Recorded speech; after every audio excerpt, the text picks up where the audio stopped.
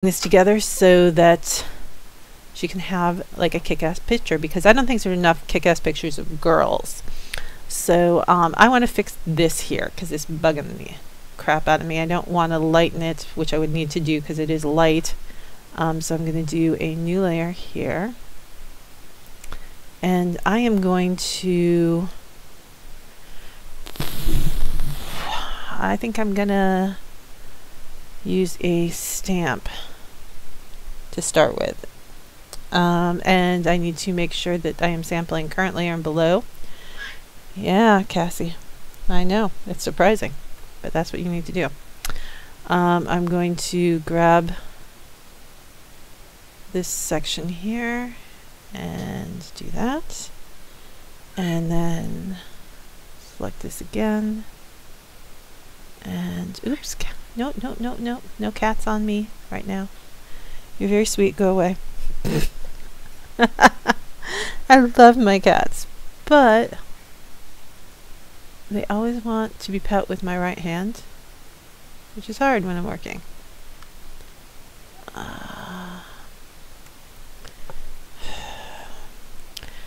Goodbye, Windows. Oh, goodness gracious. Come on. Alright. Alt. Right here.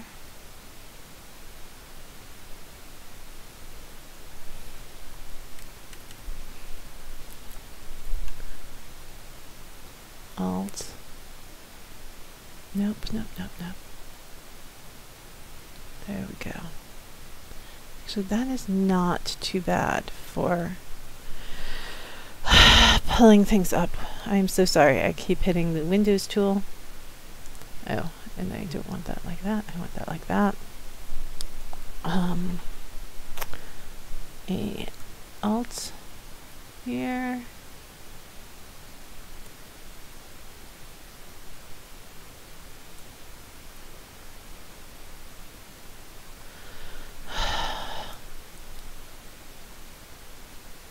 Alright, so that is nice and darkened down now. I'm just going to show you before and after if I can figure out where it is. There it is. So that was driving me nuts. Now it sort of blends in and seems like it's part of it. I'm going to this exposure level. I'm going to get myself a nice big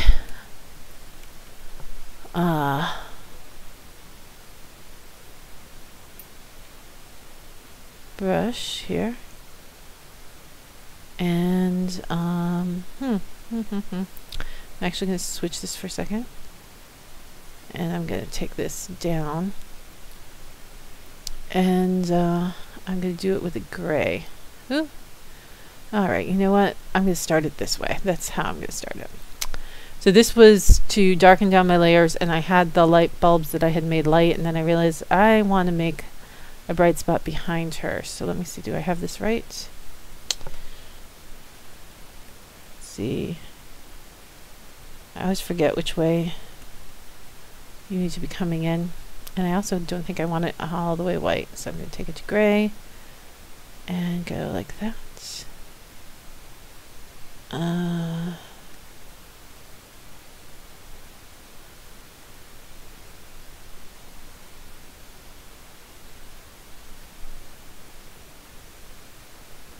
Black. Okay, it is this. It's this way. No, it's doing the same thing.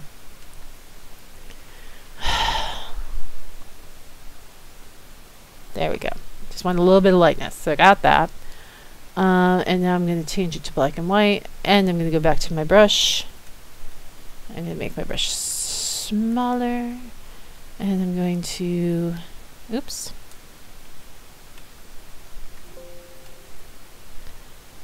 I'm going to switch the colors. I'm painting whites and bring these lights back.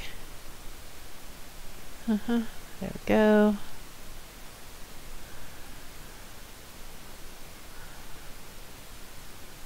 Because lights shine no matter what. Even if you want it darker, the lights should shine. And since this layer is below Bella, I can go over top of her and not worry about it. Okay. That looks better. Alright, I'm going to create a new layer, and I'm going to do a nice big brush, and I'm gonna just sort of, yeah, that's what I'm gonna do. That's idiotic, cat, don't do that.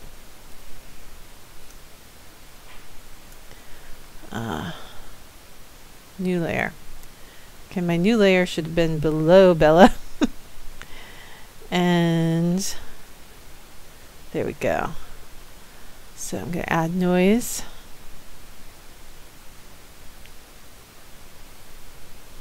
And I'm going to soft light. Let's see. Do you want soft light? Yeah, there we go.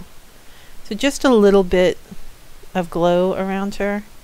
I'll actually label that glow, or yeah, inside the center. That's the name of it. Glow. Cool. I am going to copy this. I'm going to Gaussian blur this just a little bit.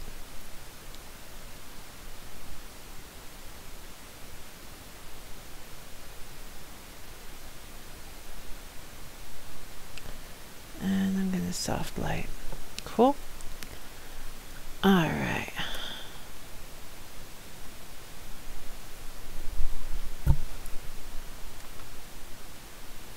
Cool. I'm liking what that did. It's a little too much, so I'm going to pull down the opacity. Don't get fooled into thinking you need to do everything at 100%. And I'm turning it off and on again. See, yes. So I need to bring her eyes back. So, oops, wrong. And now I don't know what I've done. So I'm going to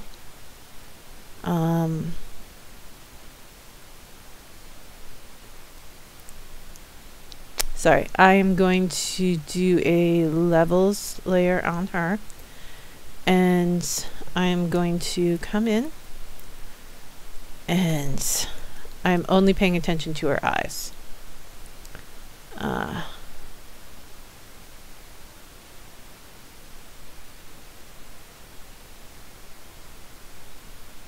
So let's pull this in. I'm only paying attention to exactly her eyes, right there. That is what I want. All right, so coming in here, I'm selecting all.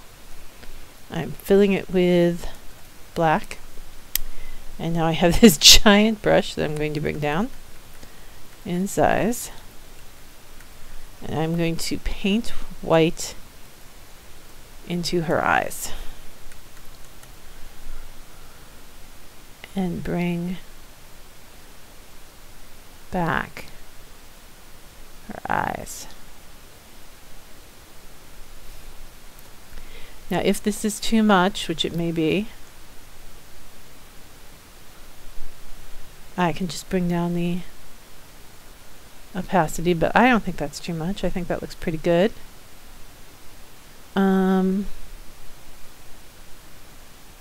I am liking that. I think she's not quite. I'm going to add a photo filter.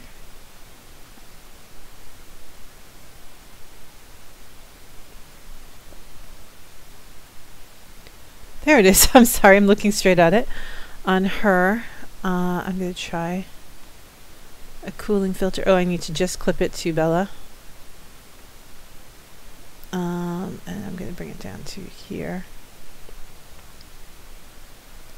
Still just clip it to Bella.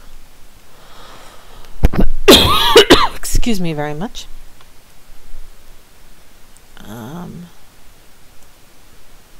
let's bring the density of that down.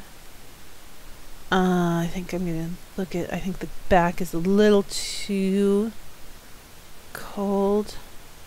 Let's bring that down. Actually, let's try, turn that off. Actually, that works a little bit better. They match a little bit better now.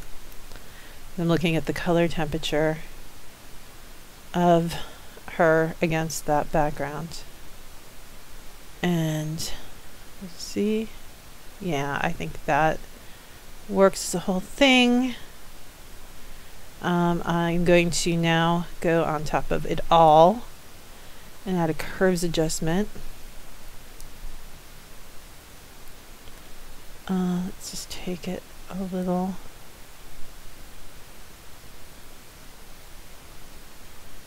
Come on. Come on, come on, come on.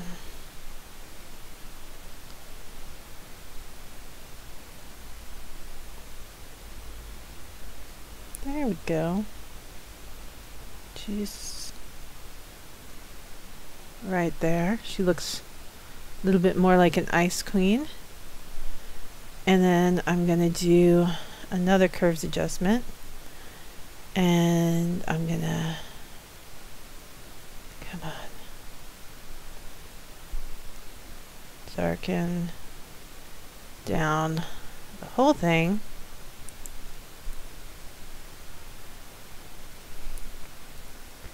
Come here, grab a brush, nice big brush, and let's build that opacity up. Oh, and actually not paint white on white.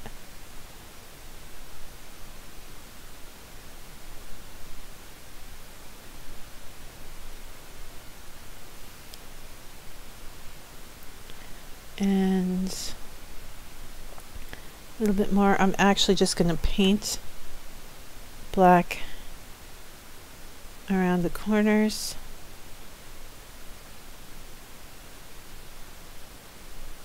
And multiply.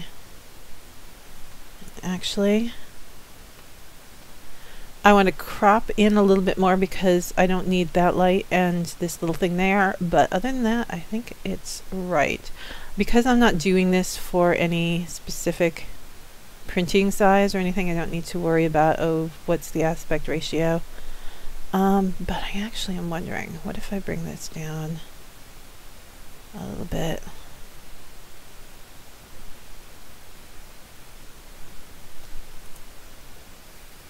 Yeah, that's a little bit stronger of a crop.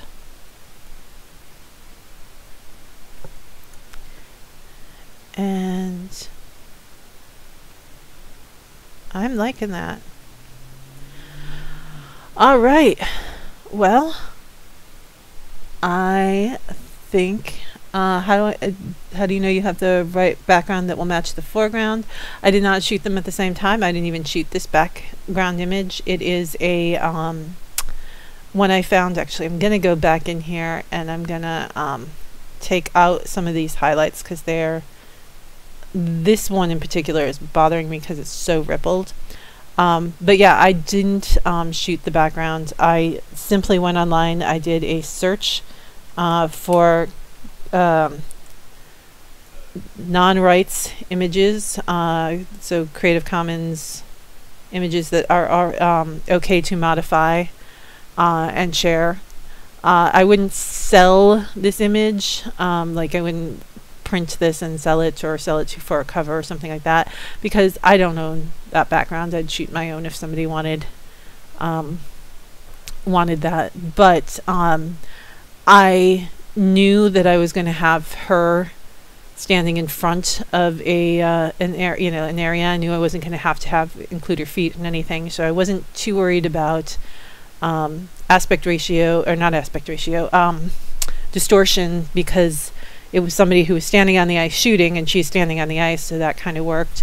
And I wanted it to be fairly empty and not too